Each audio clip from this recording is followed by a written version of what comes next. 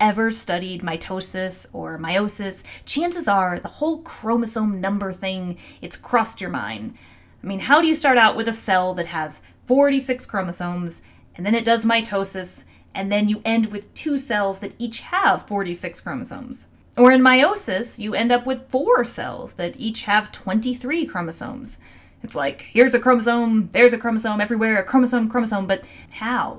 Well, this video is going to explain the chromosome numbers in these processes, but please watch our mitosis and meiosis video first so that you can understand the actual process first. And also, our video is talking about chromosome numbers in human cells, so please assume that for the entire video. And just a reminder, human body cells have 46 chromosomes, and human sex cells, also called gametes, they have 23 chromosomes.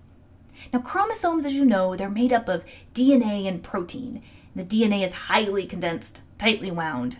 That's really important because it means that when the cells divide and they have to move that DNA over, it's easy to do that when the DNA has condensed into chromosomes.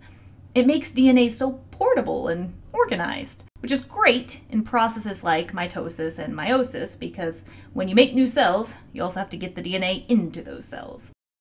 This is a chromosome. This is also a chromosome.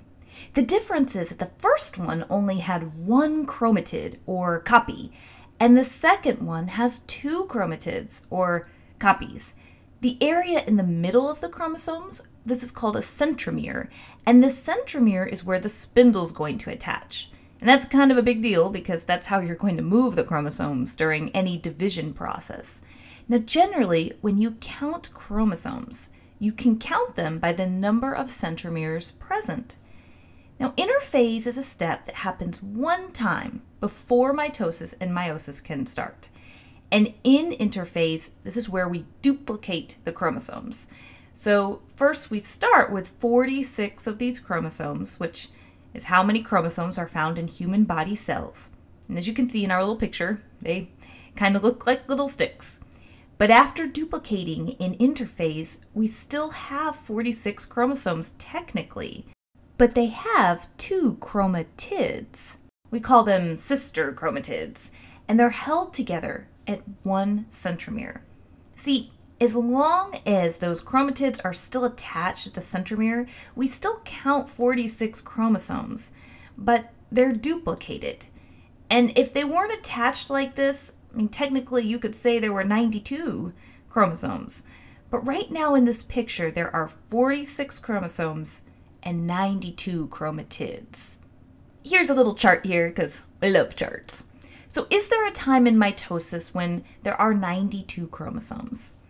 Well, technically, you could argue that at anaphase, when the sister chromatids are separating and they're no longer attached, you could see in this picture there could be 92 chromosomes because they're not attached during that one phase. And that's why our chart has a little asterisk here. Although we still usually refer to them as chromatids during this process of cell division.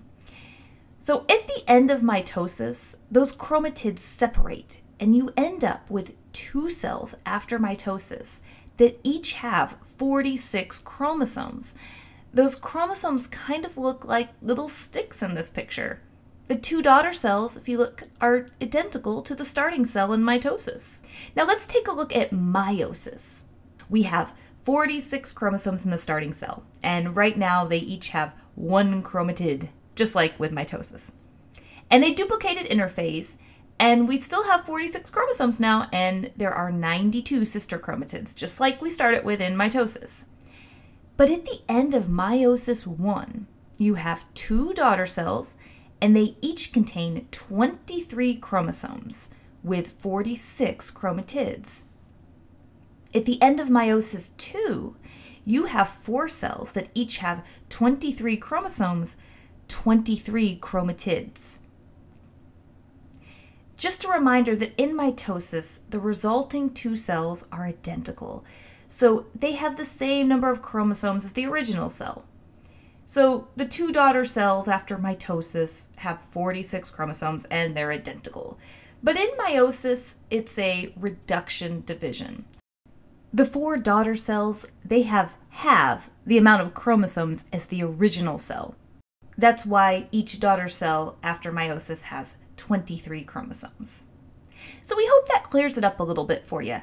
Now just remember that chromosome counting, it has a lot to do with the way we count chromosomes and this definition of chromatid. Well, that's it for the Amoeba Sisters, and we remind you to stay curious.